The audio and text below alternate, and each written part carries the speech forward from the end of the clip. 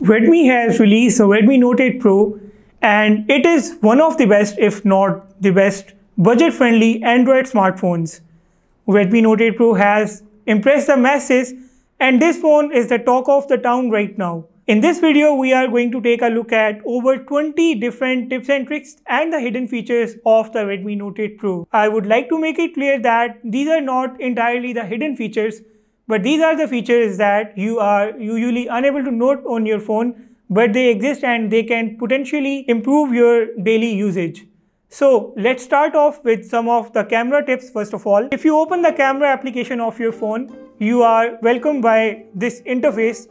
You have the 64 megapixels mode, the photo mode, and the portrait mode. Other modes are also there, but we are going to take a look at the macro mode first of all. For example, you want to shoot the objects that are really close to your phone's camera or the objects that are extremely small. What you can do is open the camera and click on this small flower. This will turn on the macro mode, and this is going to capture extremely detailed pictures of the small objects. In the camera application, you have the portrait mode as well. Now this portrait mode is something special. First of all, you see these buttons in the portrait mode. If I click on this button, it gives me the option to change the depth effect. If I go towards a smaller value, the background blur will be dense.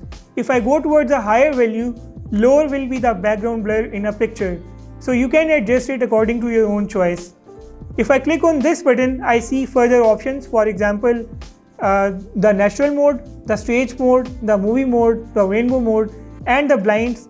There are some other options as well.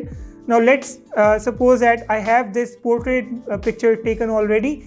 I can change the effects of this picture even after capturing it. I have this button here. If I click on it, I can change the blur level.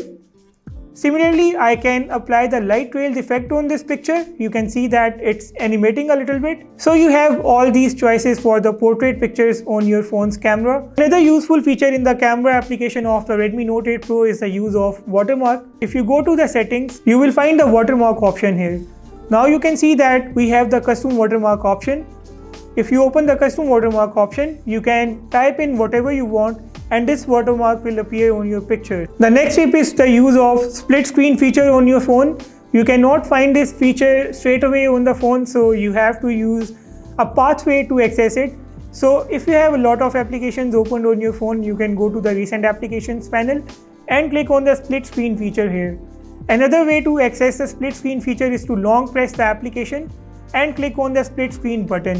You can see that the Chrome has opened in the split screen and I can choose another application that supports the split screen. If I want to go out of the split screen feature, I will simply click on the exit button. Another useful tip is that you can see all these toggles in the notifications area.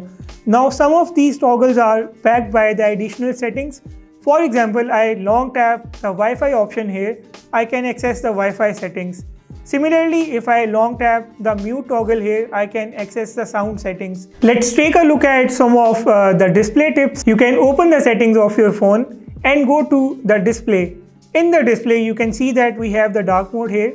If you click on it, the dark mode is enabled and it is the system-wide dark mode. You can see that everything has turned black here. Now keep in mind that this dark mode does not have any technical advantage, and that is because Redmi Note 8 Pro is using an IPS LCD display. The dark mode saves a little bit of battery percentage on Super AMOLED screens. We do not have the Super AMOLED screen here, so this dark mode is nothing more than a UI feature. Another way to access dark mode is that you can enable the dark mode for specific applications. Let's say that you don't like the system-wide dark mode and you want to have it on certain applications only. You can open an application like the phone dialer, click on the hamburger, click on the settings, go to the display options, and here we have the dark theme. I had it enabled and here is how you can enable it or disable it. You can find this dark mode in stock applications like messages and a couple of other applications. I'm not sure if all the applications will support it. The next useful tip is to hide this notch. For the users who don't like this notch at the top, they can easily hide it. They can go to the settings of the phone, click on display, click on notch and status bar, and click on hide notch. you can see that the notch is hidden now, and now the notch has come back. Another useful tip for the geeks is that they can show the connection speed at the top. If you click on this toggle, you can see that the connection speed for the current network appears in the status bar of the phone. And other useful tip here is to enable the battery indicator in the graphical form. If you don't like the percentage, you can click on this and you will have the percentage gone.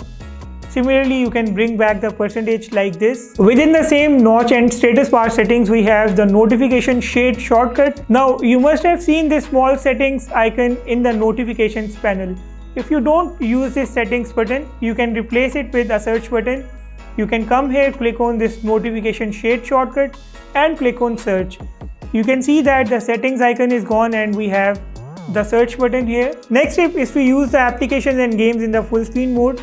Let's say that there are some applications and some games that hide the notch when you are playing them, but you don't want the notch to hide and you want to play the game in the full screen. You can go to the display and you can go to the full screen mode. Now here you have some applications that work in the full screen mode. There are some applications that may or may not work in the full screen mode. And then there are some applications that are optimized for the full screen mode. You can enable or disable the full screen mode for the applications depending on your personal choice. Now you can see that we have an arrangement of 5x6 icons on the home screen of your phone. By default, this arrangement is not 5x6. The icons look big and they occupy a lot of space. If you want to adjust more icons on the home screen of your phone, you can go to the settings, click on the home screen, and here you can see the home screen layout. Click on the home screen layout and you can see that we have the 4x6 and 5x6. I recommend having it set to 5x6 to have more icons on the home screen of your phone. The next step is to protect your applications on the phone. If you want to set a password or a pattern for the applications, you can go to the settings. In the settings, go to apps. In the apps, go to app lock. Set a pattern for the applications and you can see a list of applications. For example, I don't want someone to access YouTube on my phone. I will enable it for YouTube. I'm not setting it up for the first time, but if you set it up for the first time, it's going to ask you to unlock the applications using the Face ID and the fingerprint scanner. I have the pattern turned on right now. Now let's say that I go to the YouTube application. You can see that it's asking me to enter the pattern. Next useful tip is to use dual applications on your phone. Let's say that you want to run 2 instances of Instagram, 2 instances of Facebook, or you want to run 2 WhatsApp on your phone because this phone has a dual SIM functionality. You can go to the settings, go to apps. In the apps, click on dual apps. You can enable the dual apps for all the applications listed here. It's time to take a look at some of the lock screen tips. You can go to the settings of the phone and click on the lock screen here. Now you can see that in the lock screen menu, you have these options. The double tap to wake screen, raise to wake. These options are disabled by default. I have them enabled. So the double tap screen to wake basically wakes the phone up by simply double tapping when the phone is locked. Let's say that the phone is locked right now. I will double tap and the screen wakes up. Similarly, you have the raise to wake. When the phone is locked like this, you can simply pick the phone up and it will wake up on its own. I recommend these features having turned on. Now next to these features, you have the lock screen info. You can click on it and you can turn this on and you can add any info here. This feature is recommended to add your phone number to the lock screen of the phone. On the same lock screen, we have the launch camera button. It says that double press the volume button to open the camera when the screen is locked. This is also disabled by default, so I have it enabled already. When the phone's screen is locked like this, you can double press the volume down button and it will launch the camera. On the same panel, we have the pocket mode. If your phone keeps picking up touches while it's in your pocket, you can enable it and it will prevent all the touches that happen on their own. In the same lock screen, we have the password and security. If you go here, you can see that we have the face unlock option. If you want to have additional options to unlock your phone, you can enable the face unlock in addition to the fingerprint unlock. In the same settings, we have the second space as well if you want to have a private space on your phone, which means that a private entire UI where you can install applications or store some files or take some pictures. To keep away from the current menu of the phone, you can turn on the second screen and protect it with a password or with the fingerprint scanner of your phone. Redmi Note 8 Pro has this incredible 19:9 screen to body ratio display. So if you want to enjoy the full screen display on the phone, you can replace the navigation buttons by navigation gestures. So here is how to do that. Go to the settings of the phone. In the settings, you have to go to the additional settings, and in the additional settings, you have to click on the full screen display. In the full screen display, you can click on the full screen gestures. You can see that the buttons are gone now. We have this extremely thin chin at the bottom. So if you are a fan of full screen display like this, you can enable the screen gestures here. Furthermore, if you don't like this orientation of the navigation buttons, you can mirror the buttons. Let's take a look at some button shortcuts now. You can go to the settings of the phone, and in the settings, you can go to the additional settings. Here you have the button shortcuts. First of all, you can see that it's giving you the option to set a shortcut for the camera application. You can choose any button from the following to launch the camera quickly on your phone. Next to that, we have the screenshot option. By default, we have the 3 fingers down gesture. If I swipe down like this, the phone captures a picture, and if I click on scroll, it will take a scrolling screenshot. I have the further options for the screenshot here. Now, if you don't like these gestures and you want to use the power plus home button, or you want to long press the home button, you can change the settings from here. Similarly, you can change the settings to turn off the screen. You can set a button for torch, and you have some other options here. Within the same options, you have the notification light. For those who don't know, you have a very tiny notification light that appears next to the camera in this dot top notch of the Redmi Note 8 Pro. So you can turn this light on or off, or keep it on or off during charging. In the same menu, you also have the quick wall button. If you want to have the quick assistant on your screen, you can turn this on. You will have this quick assistant, and you have the buttons on the go here. Let's take a look at some of the special features of this phone now. If you go to the settings, you can find the special features option here. You can see Game Turbo here. This phone is powered by the Helio G90T processor, which is specifically built for gaming, and the Game Booster is going to be useful here. It basically keeps the gaming distraction free, and it also boosts the performance of the graphics and the processing of the phone. So you can add the games to the Game Booster by clicking on the Add Game button. All the games that you have installed, they will appear here, and you can select the games that you want to work with the Game Booster. You can access the settings of the Game Booster by clicking on the settings button here.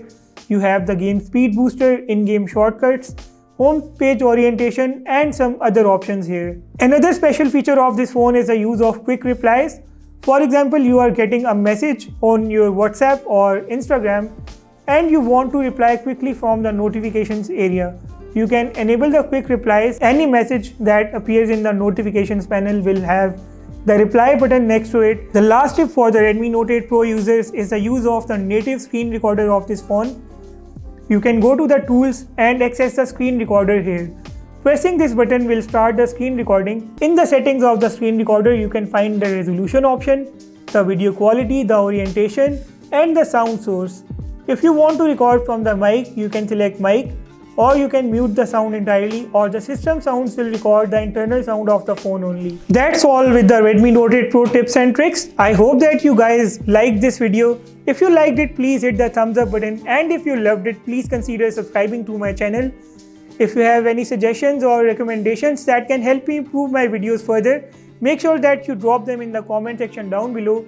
Also, if you have any other Redmi Note 8 Pro tips and tricks, do share them with other Redmi Note 8 Pro owners in the comment section down below. With that said, I will sign off, and I will see you in the next one really soon.